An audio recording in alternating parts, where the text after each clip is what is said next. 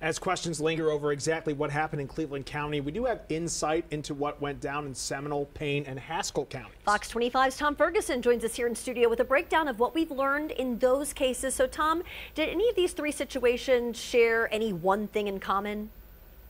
Well, Admin Wendy, documents from the state auditor and inspector's office show internal measures or controls could have prevented these issues before they even started.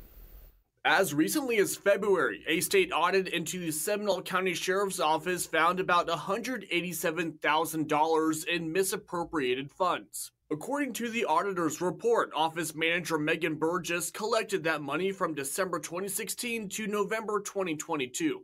It was avoidable. It didn't have to be this way. Taxpayers' trust did not have to get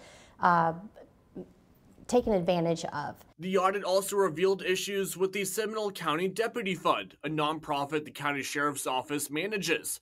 Records show almost $89,000 of the almost $96,000 total the fund collected had no paper trail showing how the money was spent. Whenever an elected official starts a foundation on the side, sometimes the lines get blurred, and that's what happened here. And it appears that the sheriff and the undersheriff and another deputy did take advantage of some of these funds. That brings us to January, when another state audit reported that Linda Farley, an administrative assistant at the Payne County Sheriff's Office, was responsible for almost $138,000 in misappropriated or questionable expenditures from 2010 to 2021. The administrative assistant used the sheriff's office's credit cards and either submitted altered or fabricated invoices for payment. And she was using those things to buy personal items. She literally purchased a kitchen sink for her house. Then there was the May 2022 audit revolving around Haskell County Sheriff's Office Administrative Assistant and Financial Deputy Monica Ellison.